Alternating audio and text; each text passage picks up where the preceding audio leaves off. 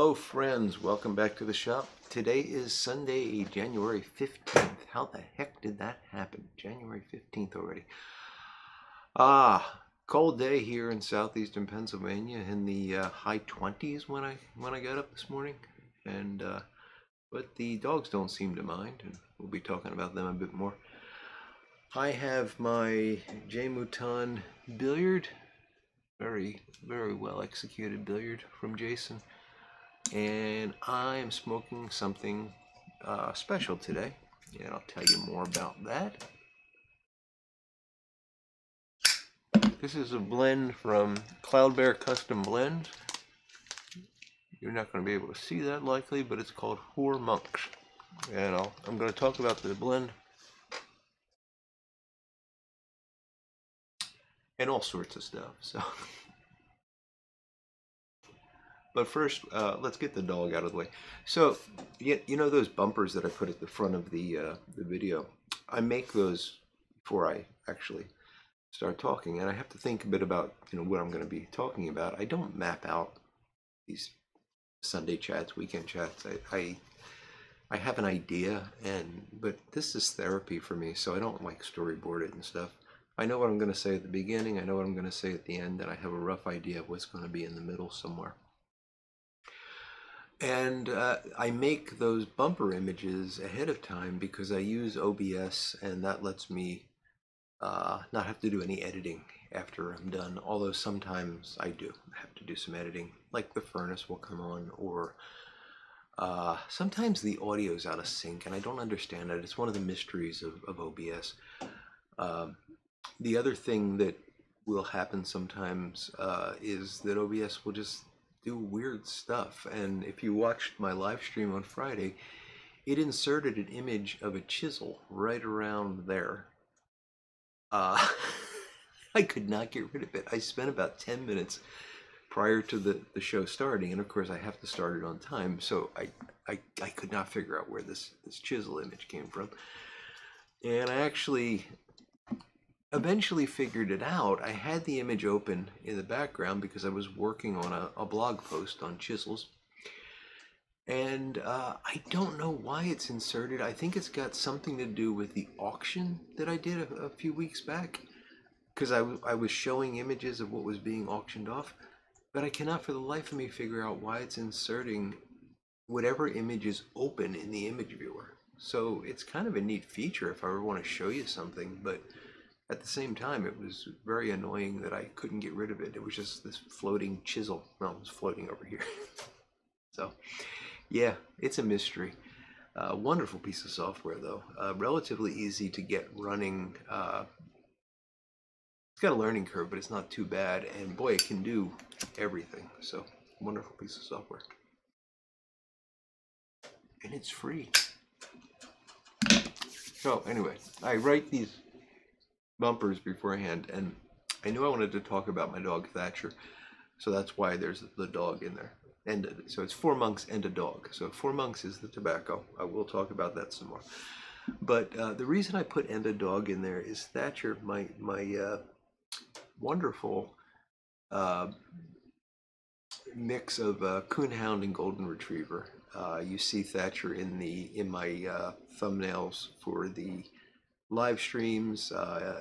She's in my avatar with the beer bottle in her mouth.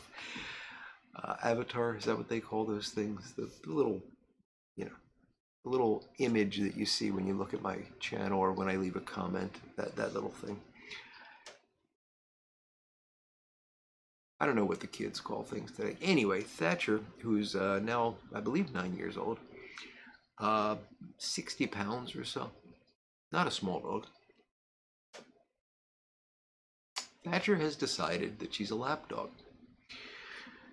And she's very good about it. She comes up and she'll put her paw on my knee, and I'll look down at her and she'll get all excited and she'll start pawing me rapidly. And if I invite her to jump up, she will very happily jump up, lay across my lap, and I pet her for a while, and eventually she gets tired of this, and she'll get down and go off and do, as I like to call it, Thatcher nonsense.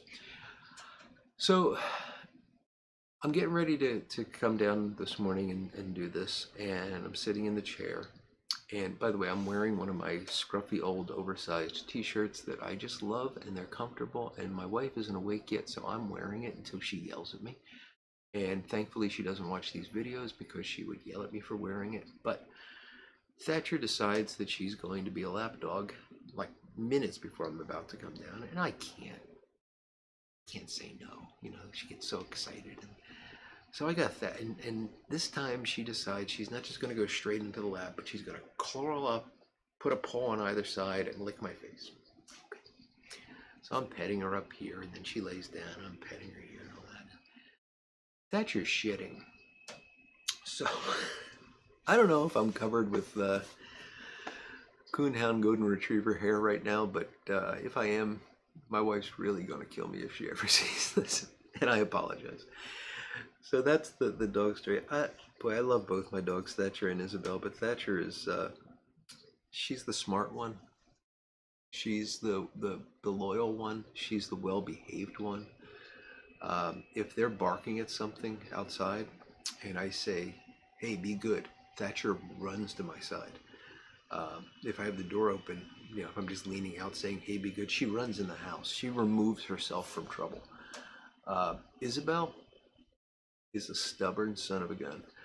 And she has what I like to call selective deafness. I actually thought she might be losing her hearing, but no, she can hear if you know I pick up a plastic wrapped snack of some sort. She can be on the other side of the house and she'll come running to see if there's food for her. But you yell as loud as you can, Isabel, be good, and she just sits there and puts her head up in the air like, did I hear something? No, I don't think so, and then start barking again. She's good when there's not distractions, but if she's got something else that she's interested in, she doesn't give a darn. Thatcher, on the other hand, really well-behaved dog, and I love them both to death. They make life so much better, and you know that's the wonderful thing about a pet. Just always, they're always there. It always surprises me if I kennel them. Like we'll go on a visit to Pittsburgh, so we'll kennel them, and when we come back, we have to pick them up the next day. That night, the house just seems so empty, and most of the time they're just laying around sleeping. You know, it's not like they're always around. You know, but there's just something different about the feel of the house. You know, and as I'm talking about this and happily discussing how wonderful it is to have pets, I'm reminded that our friend Phil Rivera just lost his beloved cat Princess, and you know, anytime somebody loses a pet, it's so hard, and you know, my heart goes out to him. And keep Phil in your thoughts and prayers. He put up a beautiful memorial video for the cat on his YouTube channel. I'll link below if you want to see it, and you know, of course, subscribe to Phil because he's one of the best guys in the YouTube pipe community, and on Instagram as well.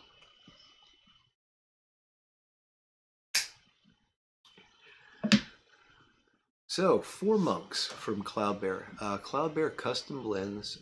He is on Instagram. Oh, sorry, kicked my furnace turning off stick. I have to keep it propped up to remind me to turn the furnace back on. I'd trip over it if I didn't. You learn these things as you get older and your mind starts to go. Cloudbear Custom Blends. He's on Instagram. He shows up on YouTube. I don't think he has a YouTube channel, but he does comment and he comes to some live streams and such. But great guy, and a wonderful blender. He does everything from whole leaf. All the steps are done by him personally. Small batch. He only makes about a pound at a time, and when it's ready, he goes on Instagram and says, "This is available." And if you're not right on top of it, you're not going to get it. He doesn't say that. I added the last part. And this Four Monks, I believe it's his take on Three Friars, which I believe is also I think Cornell and Deal did 4 friars, or so. I don't know. I'm getting confused. Maybe Cornell and Deal is 3 friars. I should have looked it up. But anyway, um, this is an extremely good early red Virginia uh, dark fired Kentucky blend, and I talked to him a bit about it. Um, and what he does is, and he really puts a lot of care into this. So first off, he steams the Virginia, mixes it. I hope I got the steps right here. He mixes it with dark burley, presses it, leaves it pressed for a while, and then once it's pressed and everything's melted, he takes that cake, rubs it out, and then he adds the dark fired Kentucky to it. And I tell you, that care really shines through in this blend.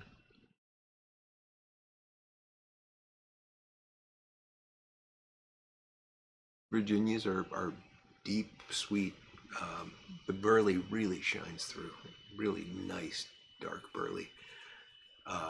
Very woody. And then that dark fire Kentucky is adding those, I don't actually know how to describe dark fired Kentucky, but if you've had it, you know what it tastes like.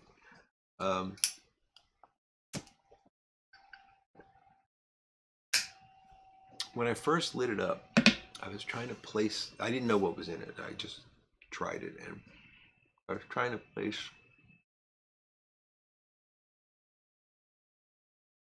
there was something unique about it. I don't normally smoke dark fired Kentucky, so I like some blends with it, like Three Nuns, for example, but I don't like things like Old Dark Fired. It's just overdone on those blends.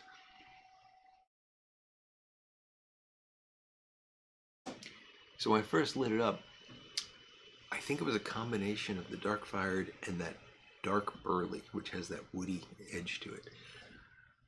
I couldn't place it, and my wife was sitting there as I was smoking the pipe, and she said, "That smells like you're smoking a cigar." And it just clicked. I said, "Of course, it's cigar leaf." And I excitedly went on Instagram and got in touch with Cloudbear. And I said, "I know what's in this." And no, there's no cigar leaf in there. And then he spilled the beans that it's dark fired Kentucky. So yeah, I think it was that combination of the dark fired and the dark burley. But oh, it's good. It's really good stuff.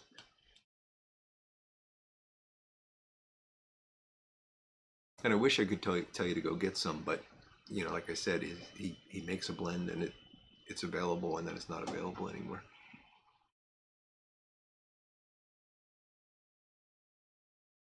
I have another blend upstairs that I haven't tried yet from him. That's called Haunted Forest, and it's his take on Haunted Bookshop, and I'm really looking forward to trying that. And I'll certainly let you guys know about it when I do.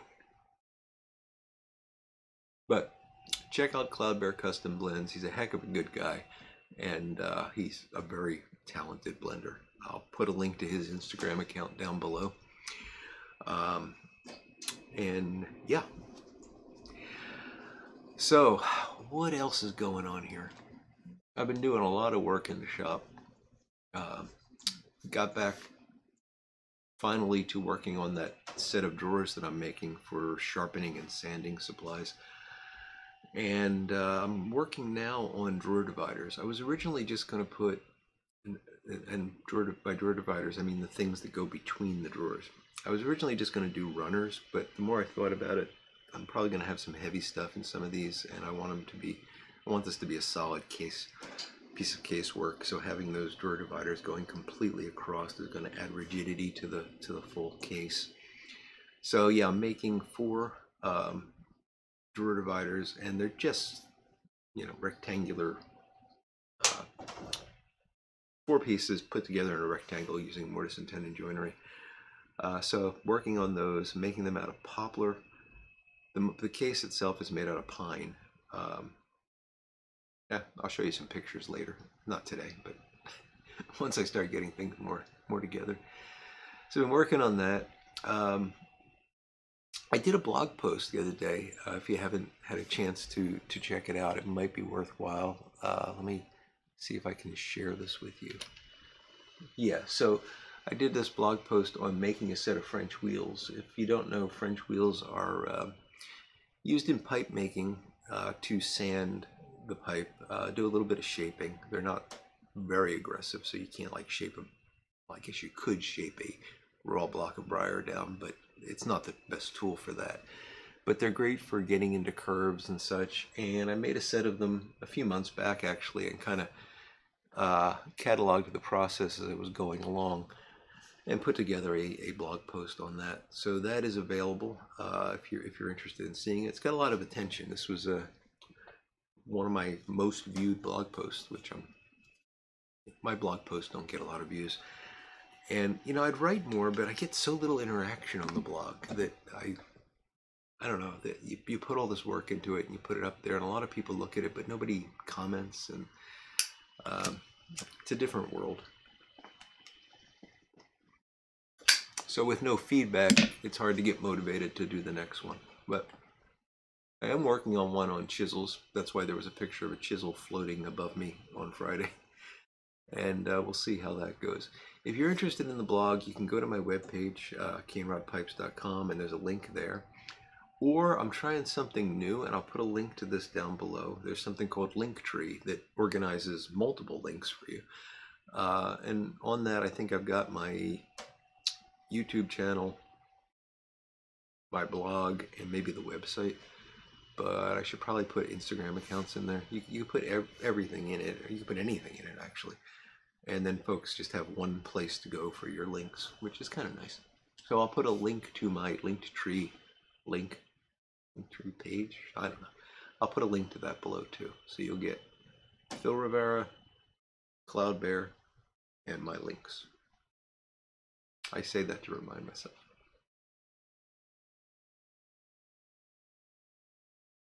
So with that, folks, I'm going to relight this again because it's going out and it's delicious. I'm going to get on with Sunday. Shop mortise and tenons. I think the wife wants to go shopping.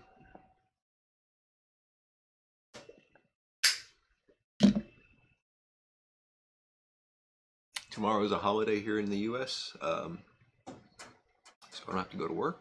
I hope some of you, many of you, are going to also enjoy a long weekend. I took off Friday, so it's an extra long weekend for me. So enjoy your Sunday. If you got off on Monday, enjoy that too, and have a great week ahead. And until we speak again, I will look forward to talking to you all again very soon. Goodbye now.